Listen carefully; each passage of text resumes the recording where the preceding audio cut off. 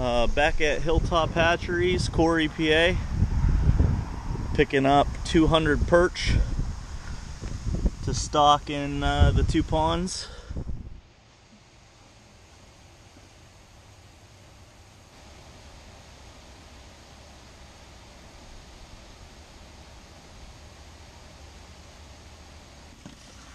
So these are perch. There's 50 in each bag. I got 200. I'm gonna put 100 in each pond.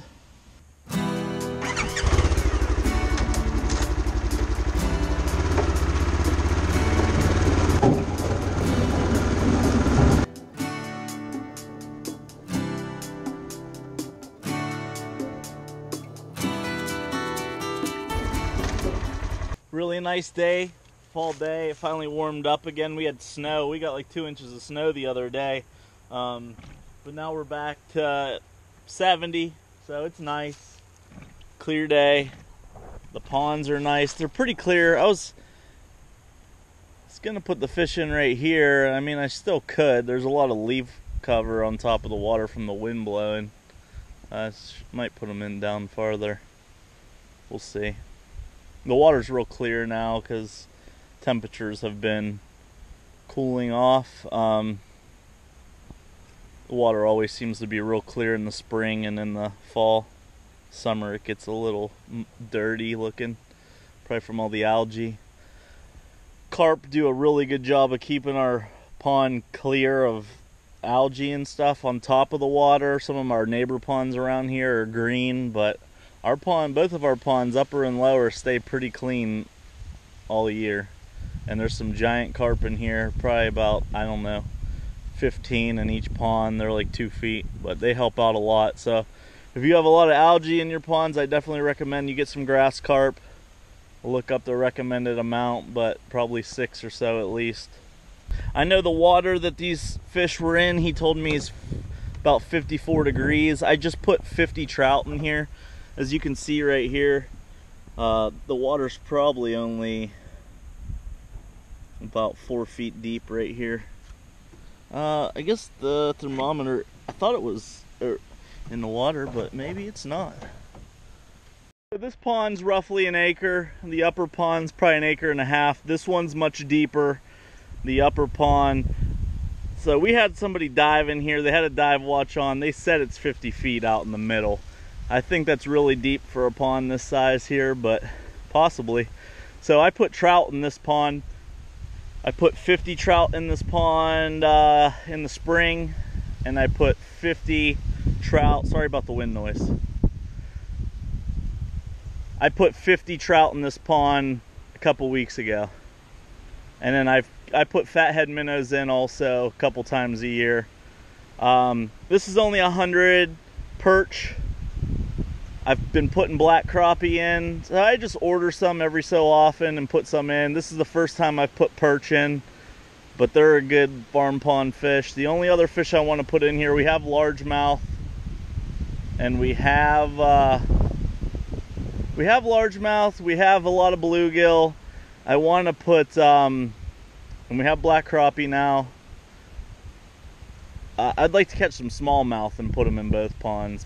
So I have the fish in the water getting acclimated. I'm going to let them sit in the bag in there for about 20 minutes. Let their water start to match the water of the pond. I'm going to take the other two up to the upper pond and do the same thing.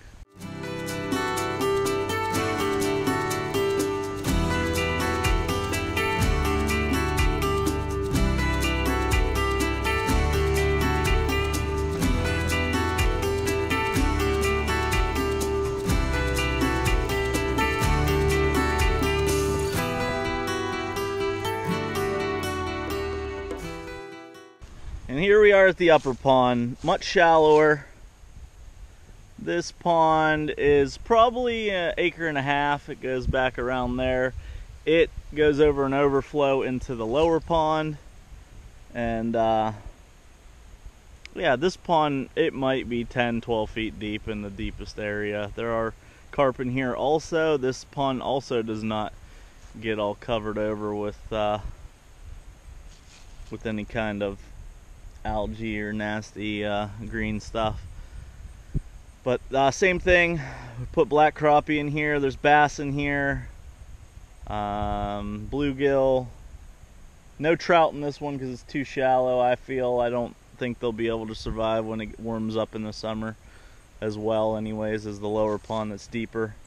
You can see it's so clear right now, so you can see the leaves collecting on the bottom.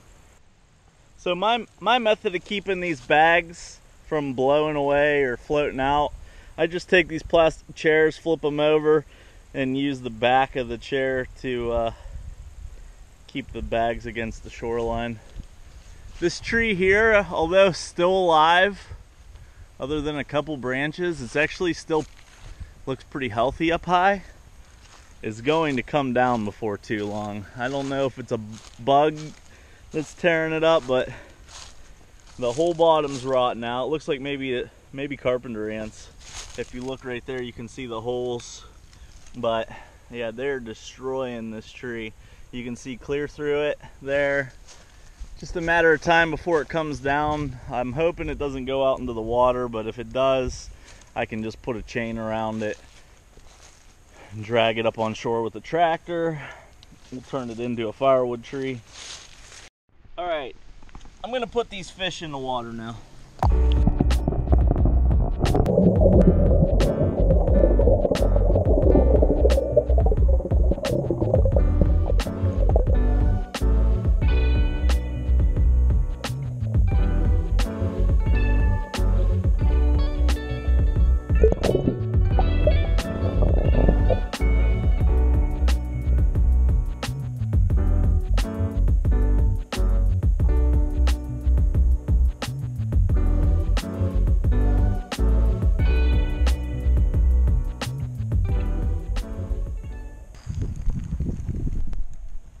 So I paid $2.50 a fish, so $500 in fish here.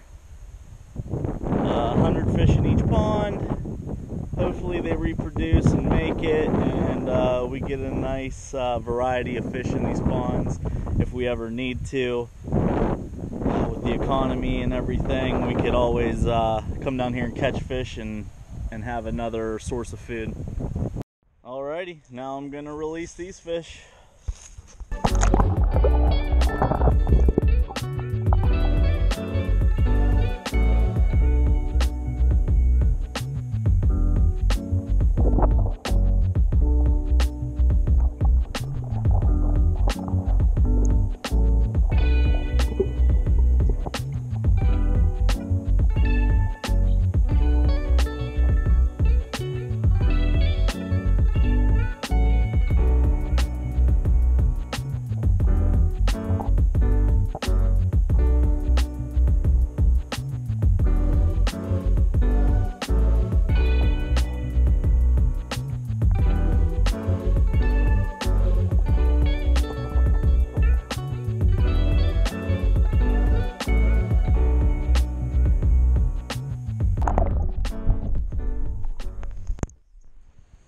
Appears that this fella got a little damaged.